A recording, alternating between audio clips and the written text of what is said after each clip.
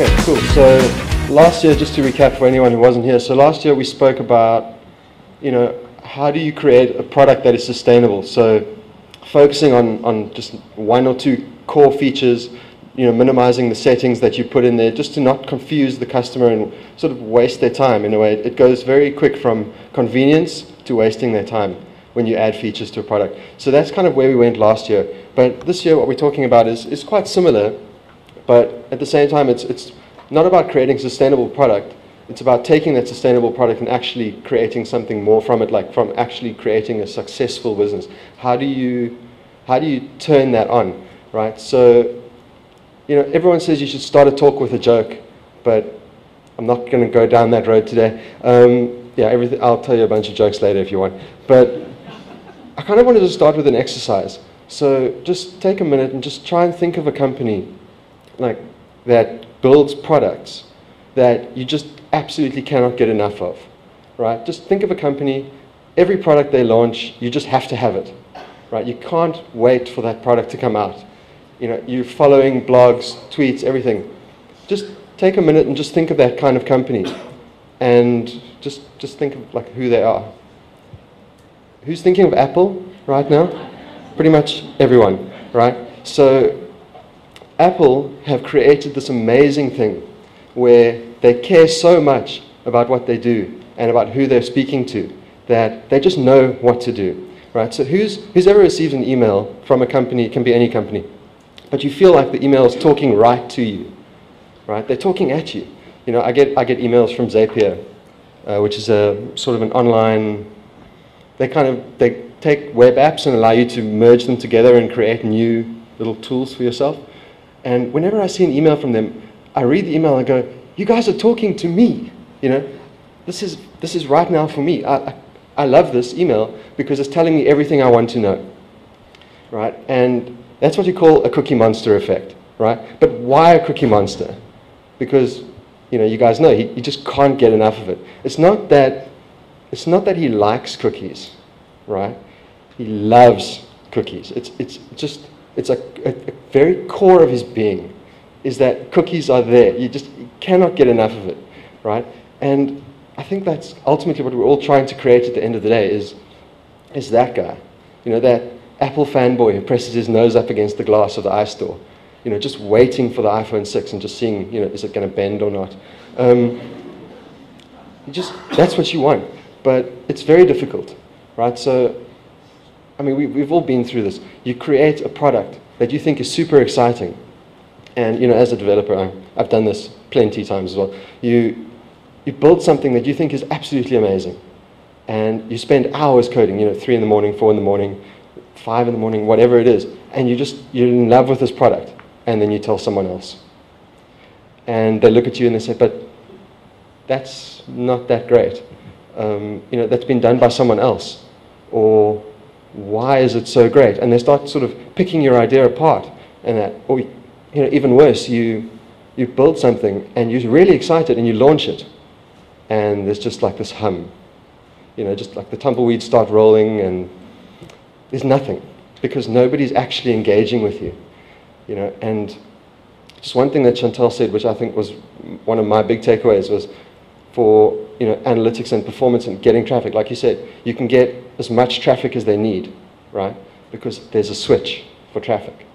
If you do the right things in the right way at the right time, there's a switch. You can get that traffic. And that's kind of what I'm really here to say today is, with building a business or building a product that is as incredible as an Apple product, or building a brand that is as incredible as an Apple brand, there's a switch for it. And that's why we're going to go find the cookie monster, right? So enough of him for now. Where do we start? So I'm just going to jump through 2 slides. So this one, and I'm doing the right turning thing again as well, and this one. But these kind of go hand in hand. So know your customer and then build the products that people need, right? So these things are kind of painfully obvious, really, but it just makes so much sense at the end of the day. When it's one of those things that it switches in your mind, and you just kind of have to realize it. So what does it mean? Okay, so know your customer and build a product that they need, right? So basically this means talk to someone and solve a problem, right? In Apple's case, it's more like meet a desire, but it's kind of solve a problem as well, because they were trying to do this thing where make a difference, appeal to an audience that is a bit more edgy. You know, initially like the Be Different campaign all the way back in the day, that was very much just about appealing to a desire to be someone unique and someone different. And it's really it. So, you know, if the problem is that my website is slow, then caching could be the solution. But it's not about the solution right now. It's about knowing who you're talking to and knowing what problem they have. So a good example is something we've been dealing with recently. So new store owners, or a company who wants to set up their first online store, finds it very difficult to do so. So that's your customer, right? So your customer is somebody who wants to set up their very first online store. So they have a product, they have something they want to do online to sell, but they don't have an online platform at this point. And what is their problem? Is that they don't know how. Okay, so you've got a customer and a problem, but now we kind of need to start picking this thing apart. So you can make a couple of assumptions at this point, and the whole key is to make a few assumptions and then find the one assumption that, if it's not correct, will cripple the product or cripple the business.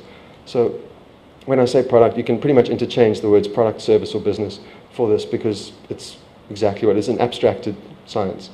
So if you say, maybe one of the assumptions could be that they actually don't want to take the time. You know, well, you can assume, you can say the customer will take the time to learn how to do this themselves, right? That's an assumption. That's a huge assumption, because if I'm a business owner selling juice, right, I don't really need to know how to do an online store. All I need to know is, can that store make me money online? And that's where Chantal comes in.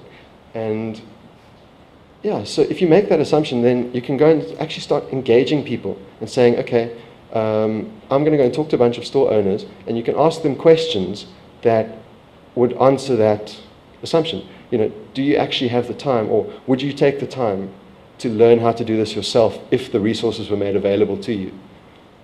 Maybe they would, maybe they wouldn't. But if you say, okay, maybe 5 out of the 10 people that I speak to, if they say yes, then I can go ahead, and that's creating a particular type of product. Because then you can say, well, my product is a training resource. It's documentation. It's an email course. You know, it's things like that you can charge for, which take very little time to put together.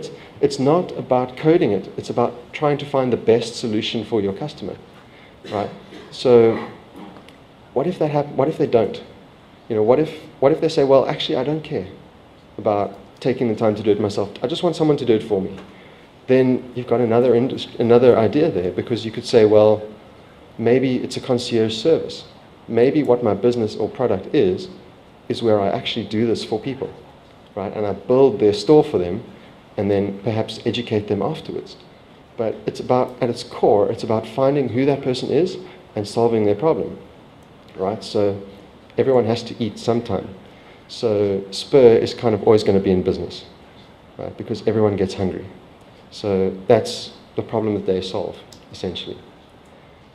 So when it comes, let's just dial it back to WordPress. We've talked about Spur and Juice and all kinds of crazy things. I mean, I can go on about all different analogies for ages, but just bringing it back to WordPress.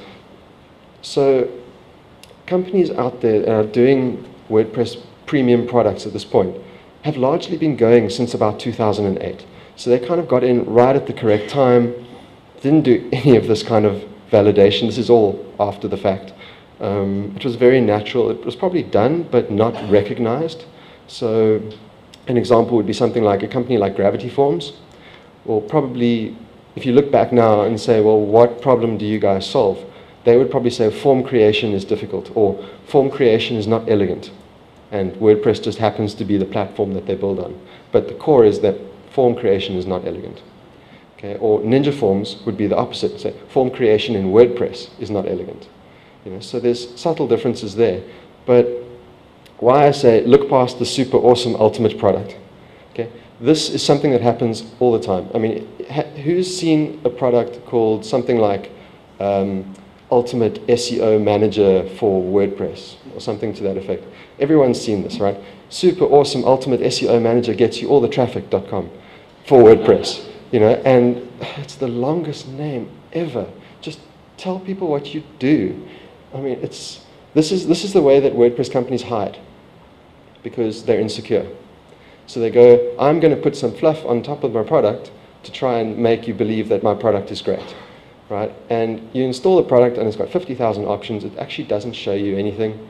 A good example of this is I reviewed a product the other day, which is an integration between WooCommerce and Amazon's fulfillment service. So you can hold your product in stock at Amazon and they will fulfill WooCommerce orders for you. And I actually had two of the same products. So two different developers, the same core product, right? We need an integration to send orders to Amazon's fulfillment center. Sounds pretty simple, right? So one of them was absolutely excellent. You can see all the orders. You can put your API keys where you need to. There's a very clear screen. You can see where your products are matched in WooCommerce and in Amazon. Everything works perfectly. You know, it shows you how much of your order has been sent to Amazon, if any of it at all. And it just works. But then there's the other one. Okay, so the other one is it's a visible sigh, okay, because it is so incorrect. Okay, like I said, this is a science. There's a switch and it works. If you know, there's those animal feeding machines where you put the food in the top and then the dog like presses a button and the food comes out. This is that, right? There is a switch. You can press that button every day and it will work every time to build a new product or a new business or a new service or just to build a new feature into a product. The switch works. So this, just to dial back, so this guy had built the same tool with 5 times as much code, and there was no screen that showed you which products of yours in your store were actually in Amazon. There was no screen to show you that. There was a settings screen, and that was it. And I looked at the product and said, well, actually, there's nothing for me to review here, because you're not actually given anything. You're not giving value. You're just giving me a screen and a bunch of adverts down the side of the settings page.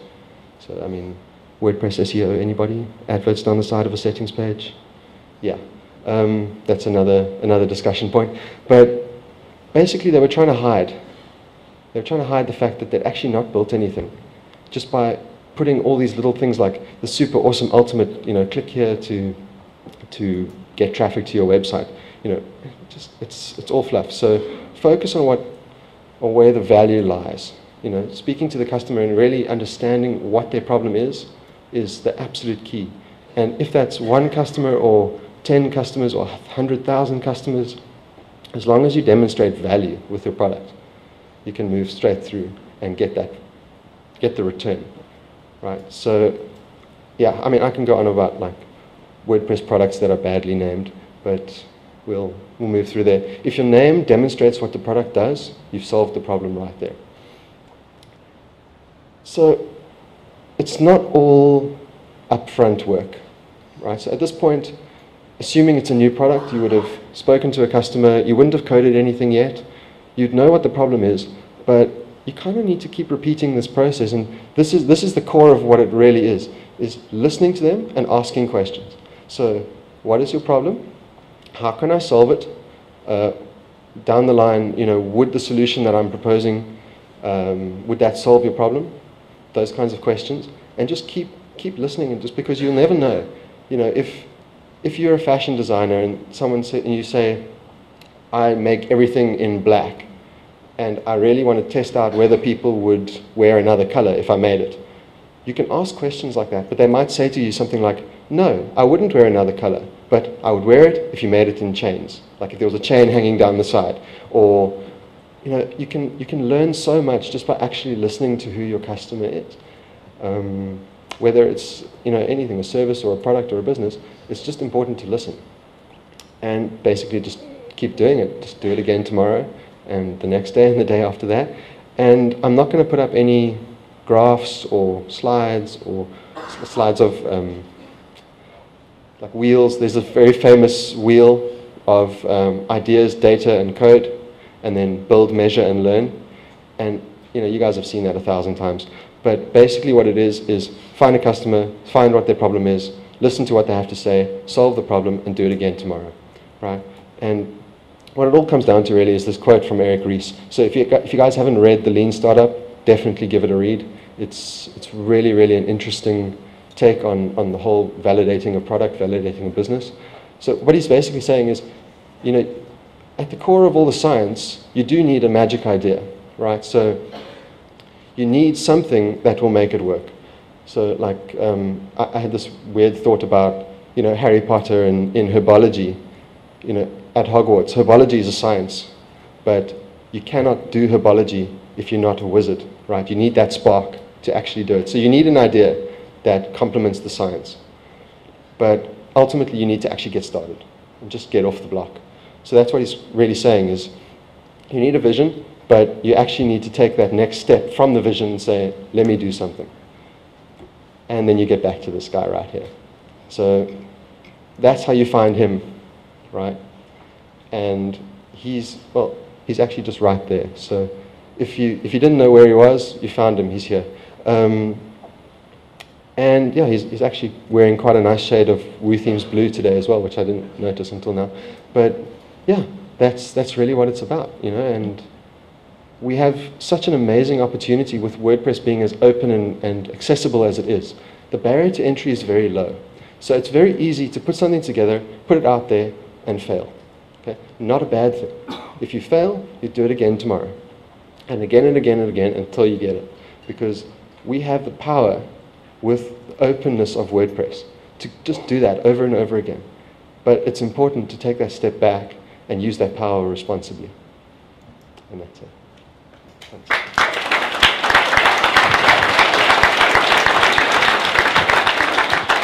Awesome. Thank you, Maddie. We've got some time for some Q&A with Maddie. Is there anything any of you guys would like to ask? Or was that talk all-encompassing? Anything at all. Yes, sir. It's mine, I got it. Oh, please do. If you've got a number of customers, when you say talk to them, different ways, face-to-face, send out forums, surveys, just give some ideas on how to get that data so that you can be clear on what you want to solve for them. So I would say that how is less important than actually the results of that data. So it's important to measure it. Whether you're talking to them face-to-face or via a form, it's really important to know what you want to do with the data afterwards. That's really the key. So there's a couple of different ways of selling your idea to someone, and it kind of goes through, you talk to them about the problem, right? You can pitch a solution. So it's explore, pitch, and concierge, right? So exploring the idea with the person, that can be just talking. It's easy to do over just talking to the person. Pitching is something you could potentially do over a form. You could say, would this solution work for you? Or concierge is, hey, I've got this solution, which this is actually probably the most passive communication because you can do it entirely over email. You can send an automated email that says, we have a service which builds websites for you, or we will set up your online store, right? And it seems really automated and clever, but behind the scenes, there's a techie doing all the work, right? So you're selling the service without the tech aspect of it. In terms of talking to them, the best way to do it is just to go and find who your customer is first. Because if it's a student at UCT, then the best place to go is the UCT library, right? And to actually talk to them, like face to face. Because, or if it's, let's say it's people over 65, Facebook is not the answer. You kind of need to actually go and speak to those people and figure out where they are and just go right to them, because they're not going to be on Facebook. They're not going to check their email. So it's very important to identify who that customer segment is first and then where they are already. That's why people on social media has been so successful, because you're engaging directly on the platform where the customer is. Sure. Thank you. Anyone else have a question for Matty? Sure. That gentleman over there.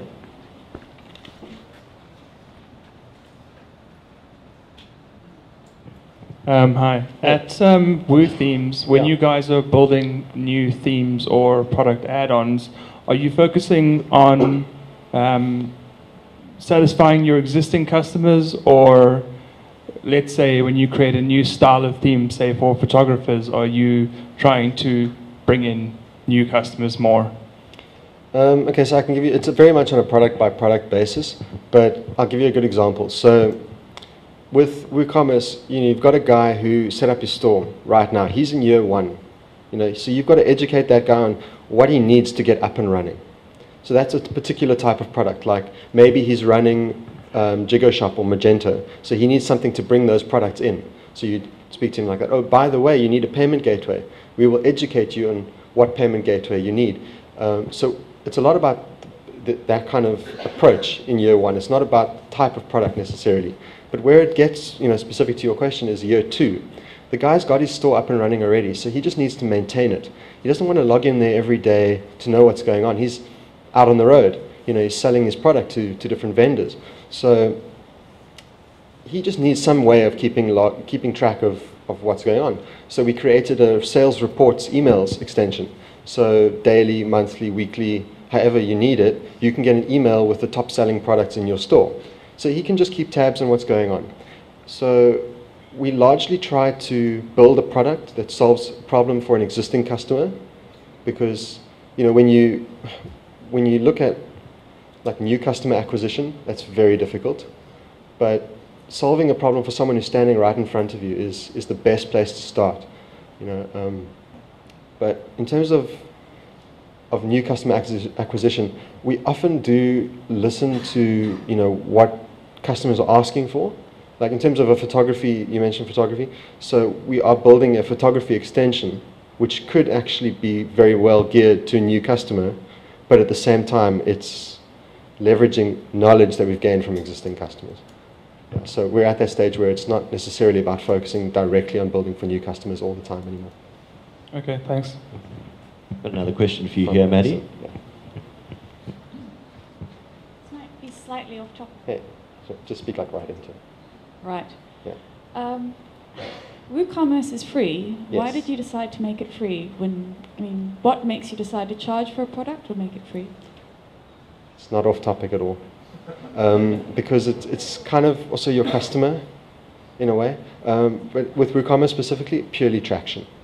Just market share and traction all the way. If there were existing e-commerce platforms out there, right? So Magento, etc., and there were e-commerce for WordPress out there, but they were terrible. They were absolutely terrible. So we just needed to get right in there and say, we need this market share, right? And the best way to do that is to put a core product out for free, and then to educate people around what they need and why they should use the product. Free is a huge draw card for people, particularly in WordPress, because WordPress itself is free. Show of hands, who's ever had someone say, "Why are you charging me for building this website? WordPress is free." Everybody. So, yeah, I think that's really the thing, is talking to the customer. So if there's actually a funny story that I can't remember what the scenario was, but somebody told me that they had offered a product and the price was too low. The customer told them their price was too low. So if you can charge $99 and you're charging them $29, maybe they won't buy it because they feel it's too low. Maybe they feel that impacts the quality or the trust of the brand. So.